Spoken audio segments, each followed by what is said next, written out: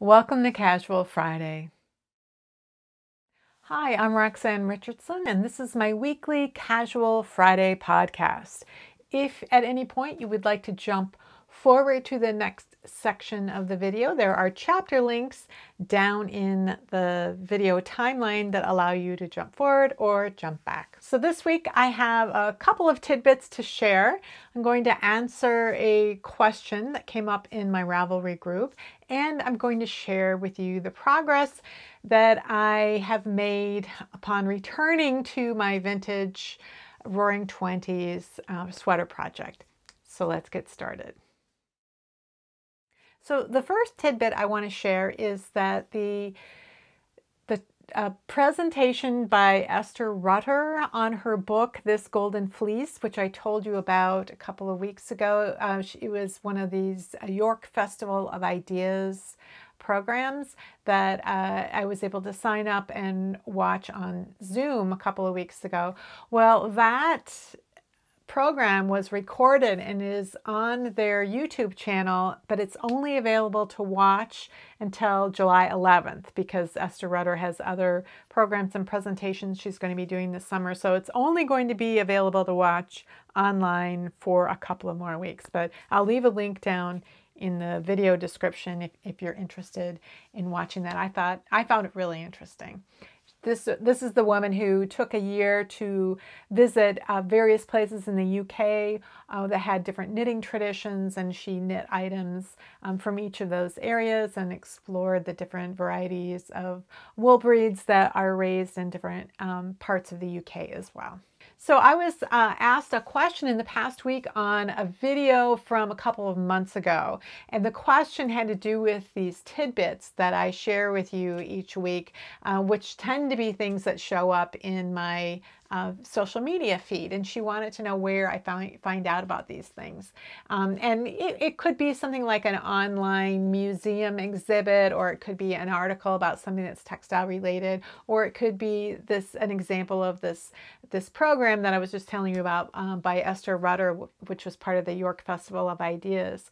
So on Twitter, I there's a couple of like knitters or knit designers that I follow, and they will retweet other designers or other knitters or other textile related things. And it was through that small group of people that I was following that I started seeing a woman named Dr. Kate Strassen. She's a fashion historian in the UK.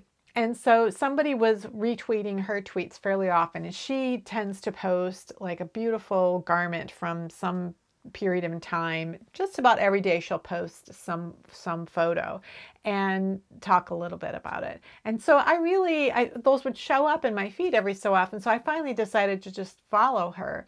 Well, then she follows other fashion historians. So pretty soon I started collecting other fashion historians from the UK, and they're from different universities, and they tend to retweet or tweet about these various textile related museum events and so on. So that's how I tend to find out about these things.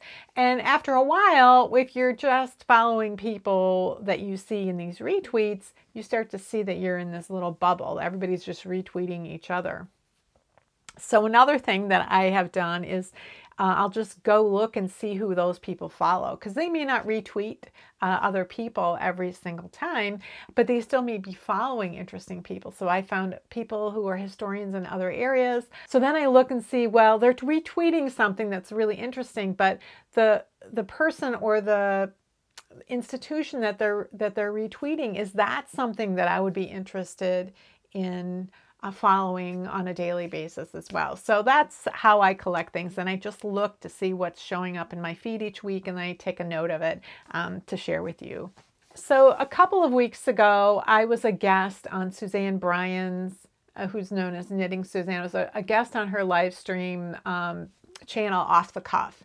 And we're both master hand knitters, so we're talking a little bit about that. And I get asked every so often about the master hand knitting program. And somebody in the past week or so said, oh, they were trying to get the nerve up to start the master hand knitting program.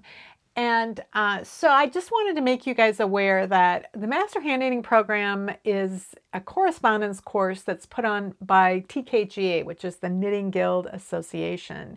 And that was an organization, it's a nonprofit organization that was founded in the mid-1980s for the purpose of educating knitters. Like, that's the whole reason the organization exists. And the very first program that they started was the Master Hand Knitting Program. And it has evolved in the 35 years since it's first started. And it's much larger and more complex than it was at the beginning. But the idea was, you know, to develop a standard that of knowledge that somebody who called themselves a master hand knitter would have, and it would include the ability to write about it, to design, to display your knitting ability. All of anything that had to do with knitting is covered by the Master Hand Knitting Program.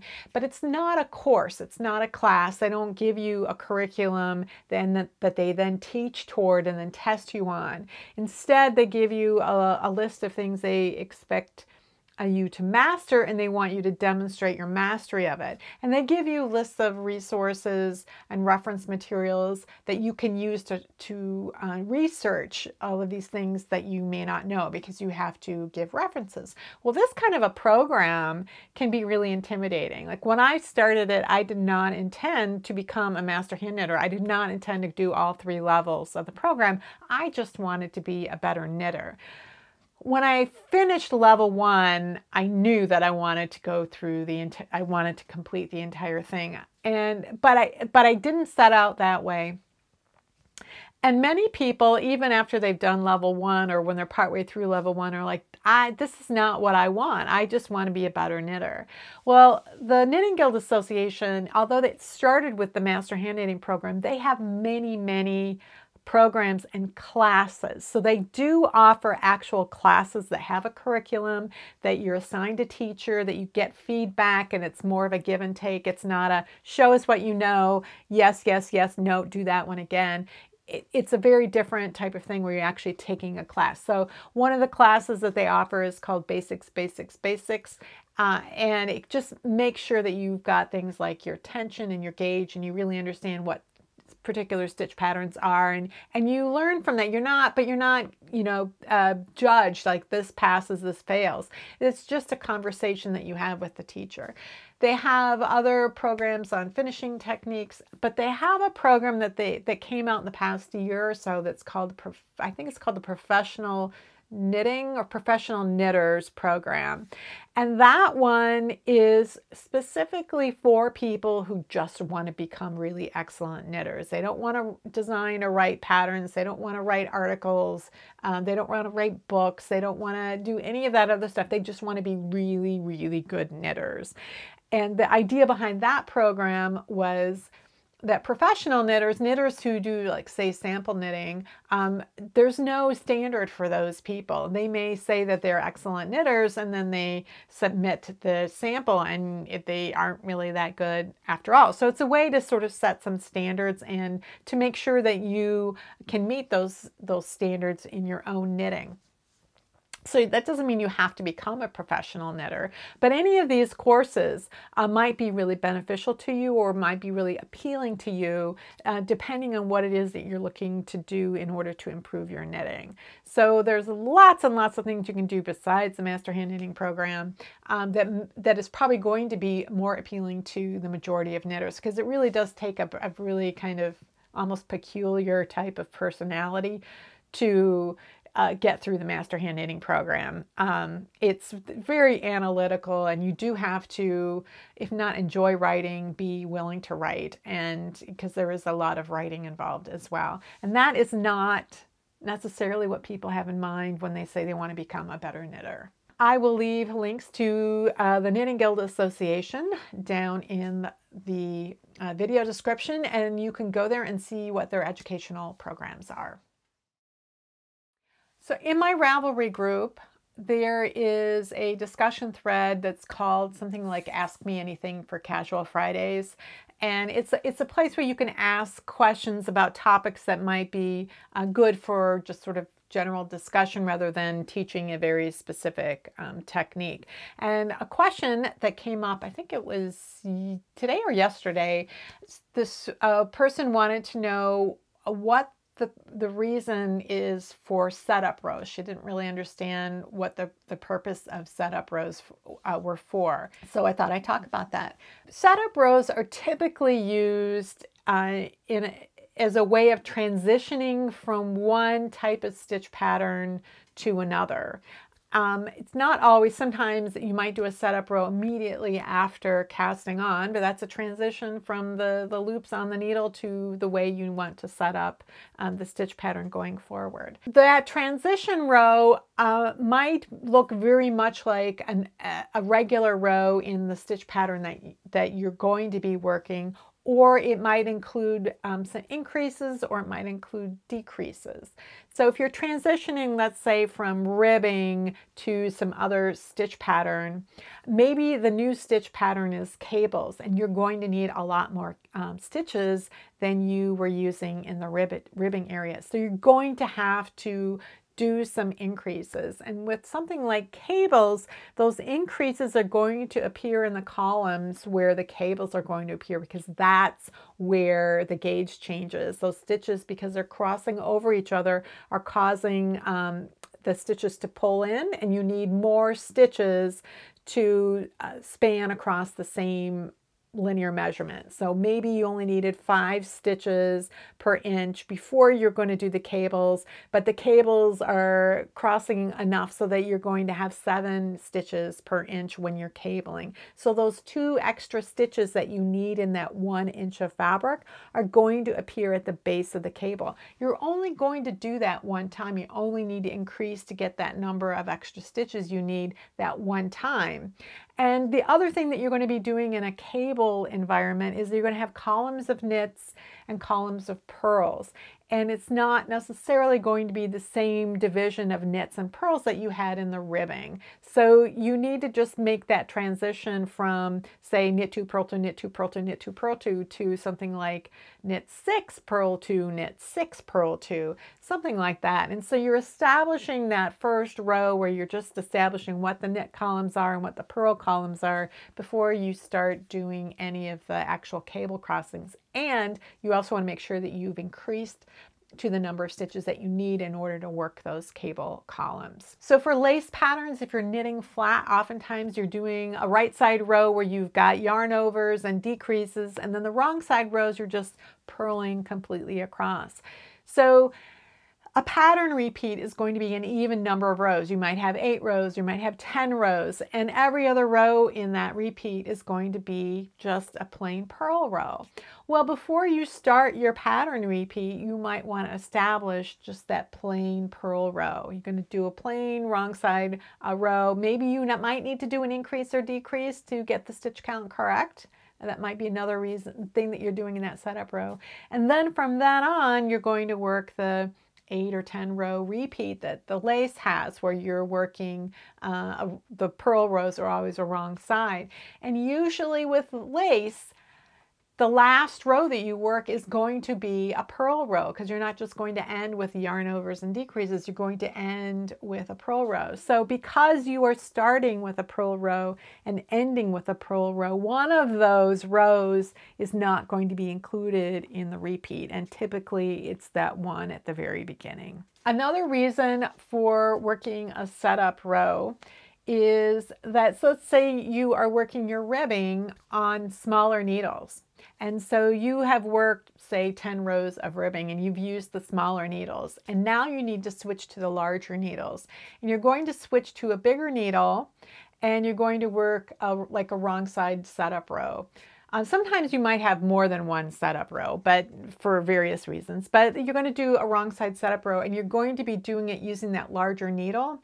But the stitches that are coming off the needle are still going to be small. They were formed with that smaller needle. And this way, when you work your setup row, you are creating stitches that on the needle that are the size that you want them to be when you work the actual next stitch pattern. So that's another reason to do a setup row. Sometimes you don't have just one setup row, but you might have two setup rows.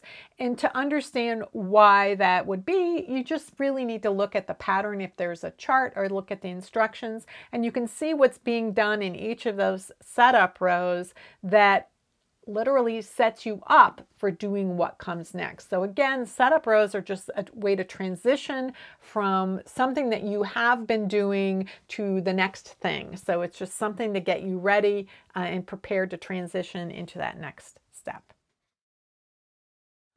Okay, so you probably have noticed this sitting right here.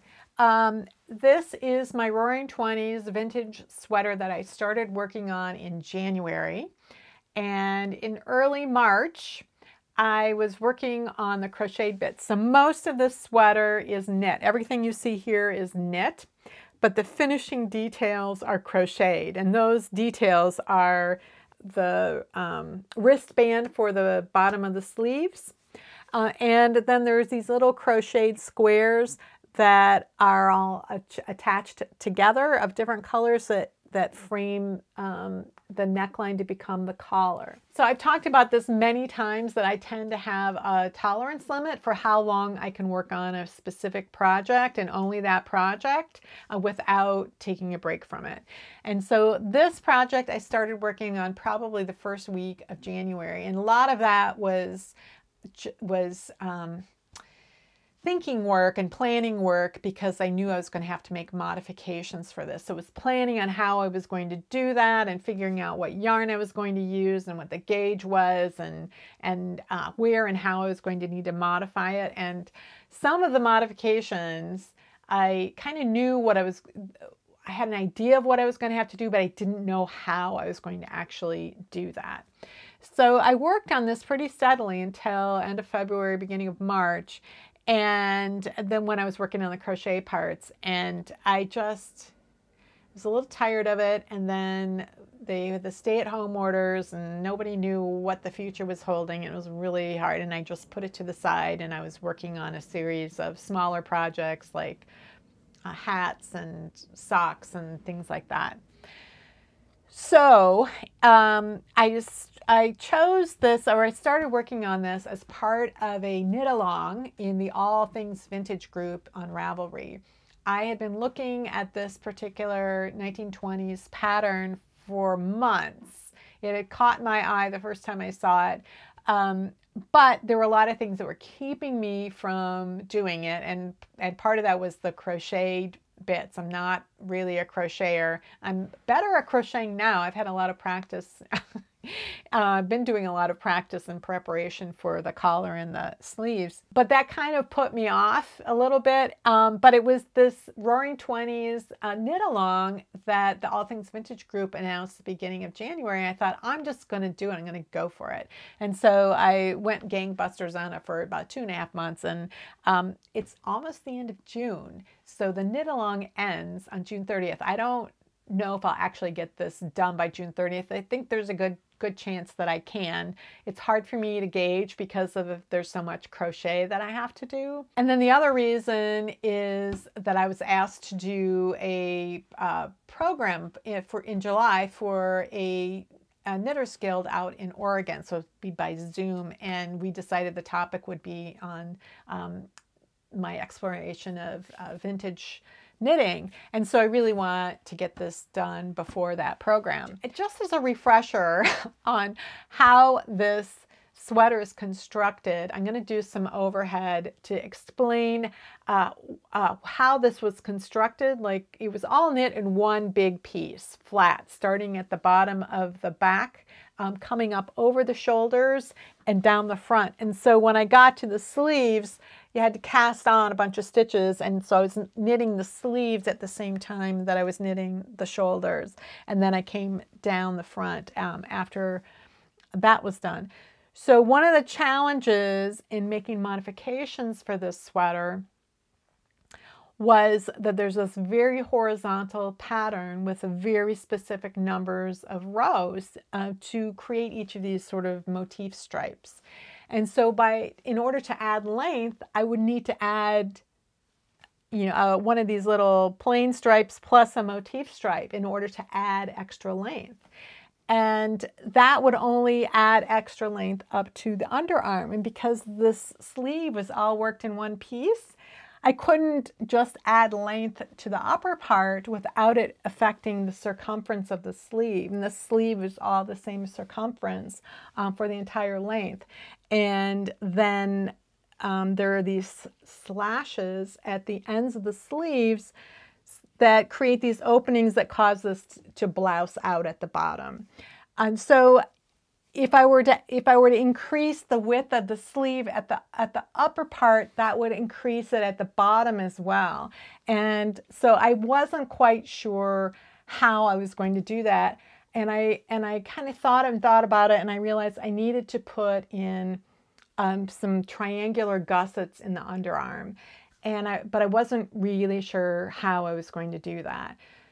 So I came up with a plan and I executed it yesterday, and I think it works. I did try it on and it fits. I did it for one sleeve and it's almost done for the other. So I'm going to do the overhead and kind of show you what I did. I'm going to show you what underarm gussets normally look like in a regular sweater, and then what I had to do in this sweater, because just the construction process is so different from any other sweater where you'd normally use gussets like this. So here is how the sweater looked when I was done with the knitting, before I ever did any seaming or anything like that. So this is the back of the sweater. So you start back here, you knit up in this direction, and the instructions tell you to cast on a bunch of stitches, and then you work across, cast on a bunch more. And then every however many rows, you're binding off stitches, then you bind off stitches, and you cast on stitches. So you're creating these slits. Do I have the right number on each side? And then you're supposed to bind them off, and at the same time you're doing all of this, you bind off for the neck, and you're doing the next shaping. So you get up to here, and at this point everything is on the needles all at one time. After you bind off for the neck, then you're just working half of it right here until you get down to the base of the V, and then you come back and you finish this one up. And then you are working this way all the way down.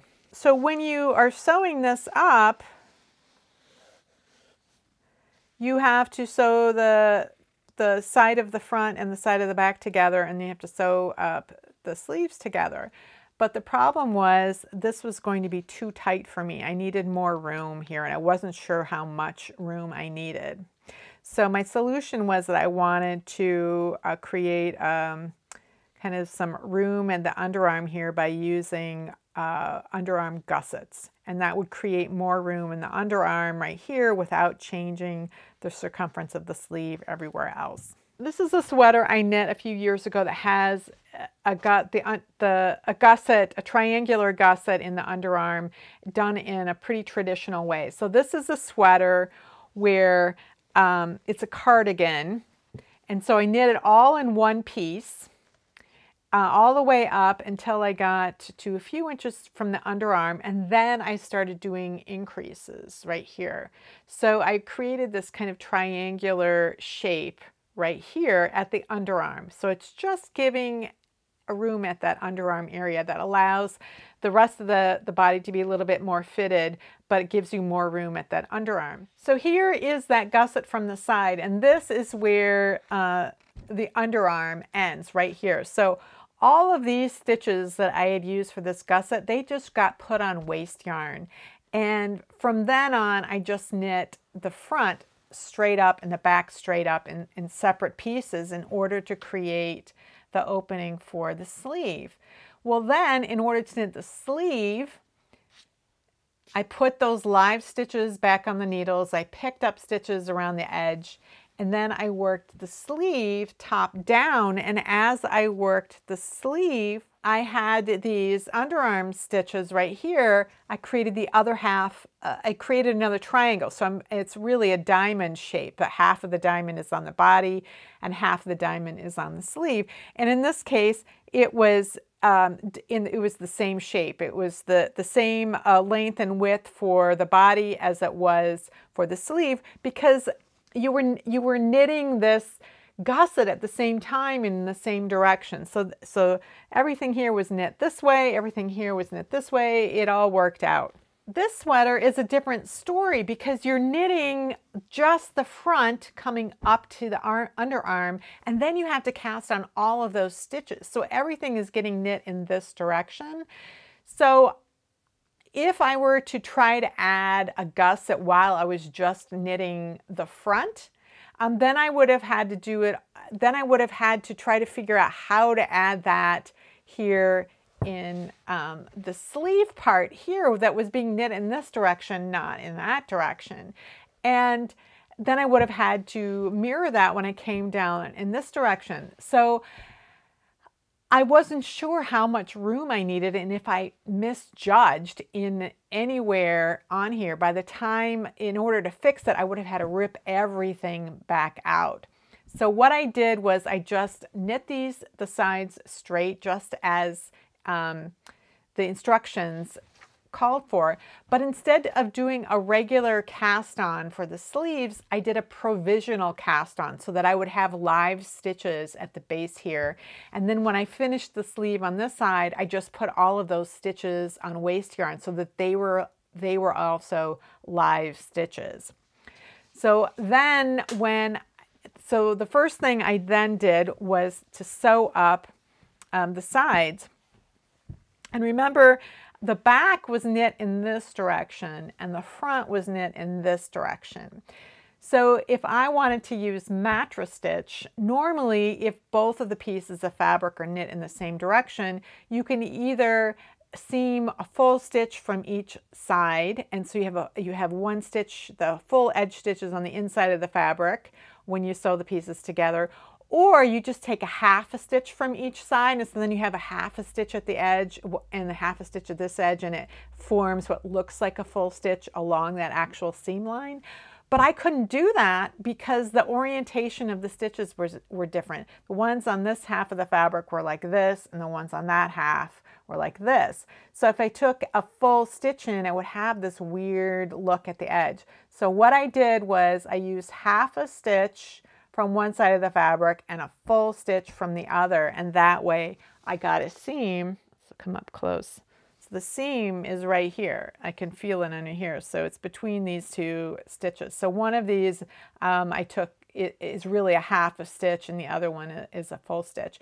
This little black bump here is because I was knitting in this direction, and somehow the black yarn tail got wrapped around a stitch there, and I'm going to have to cover it up in some way. There's no way to get rid of that. It just is showing up right there. So, so the first thing I had to do was seam up the sides, and I decided to stop when I got to this stripe. It just seemed like, well, that would give me, you know, a couple of inches of room to add a gusset. And I put my live stitches from the sleeves on circular. So I had a long circular for the provisional cast on live stitches, and another circular needle for the others. And then I could try this on and kind of see how much room did I actually need in the underarm. And I decided I needed a couple of inches. So when you are working this direction, so I needed two inches, which in rows was about 14 rows. But 2 inches on fabric that's being knit this way is about 10 stitches, because we're talking about rows, 2 inches of rows and 2 inches of stitches. So I couldn't do the two triangles the same way. So I tried the sleeve on, and I decided I wanted to add more room all the way down to the elbow, and I would just use short row shaping.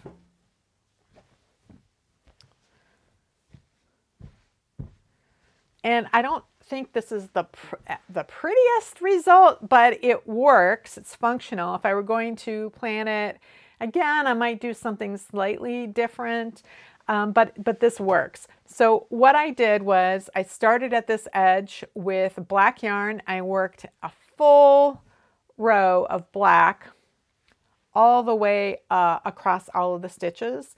Then I turned and I purled until I got down to this point right here.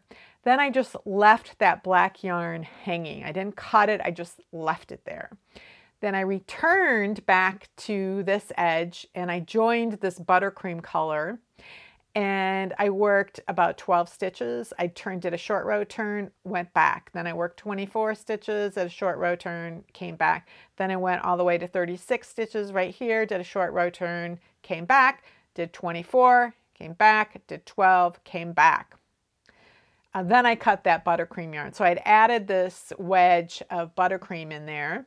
And so far I had one black row going all the way across and the second black row coming down to here, and the yarn was hanging there.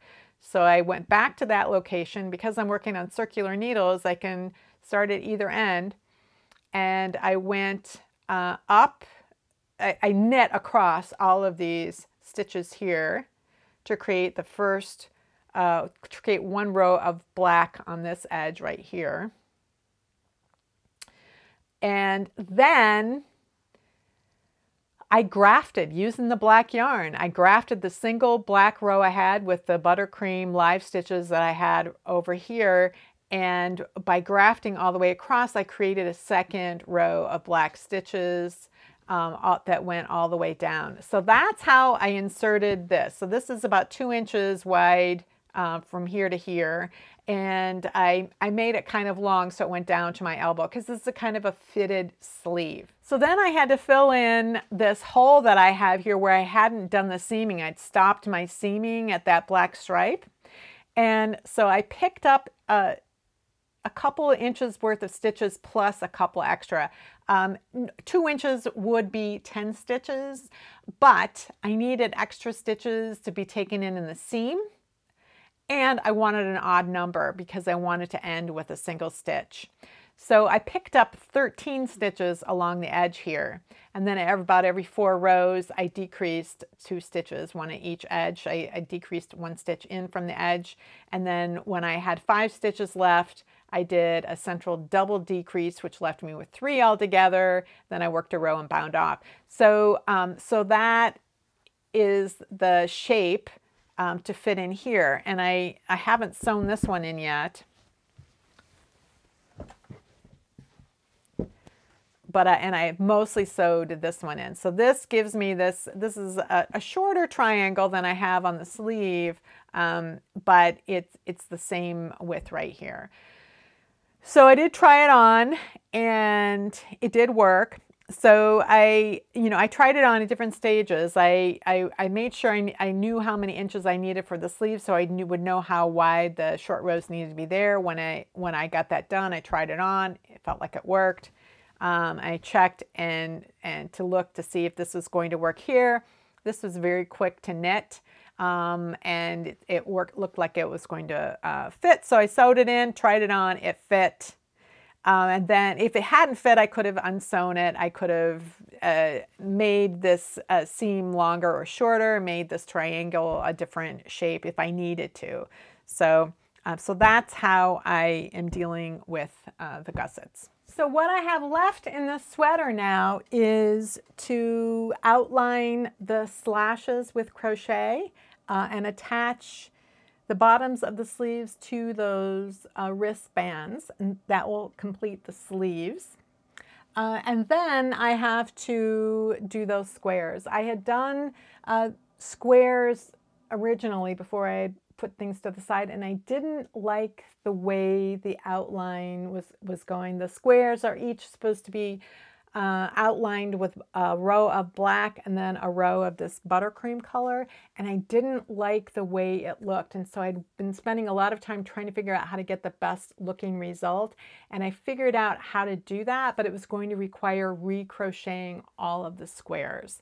So, so that's what I'm going to be doing next. Is everything's from here on out is crochet, and then there's quite a bit of ends to weave in still. I did a lot of end weaving in the past couple of days, and I still have some more. And but so hopefully I can get that done this week, and this will be done for next week. Well, that's it for this week's Casual Friday. If you have any comments or questions about today's video or suggestions for videos you'd like to see in the future, you can leave those down in the comments below or join the discussion in my Ravelry group, Rox Rocks. Thanks for watching, and I'll see you next week.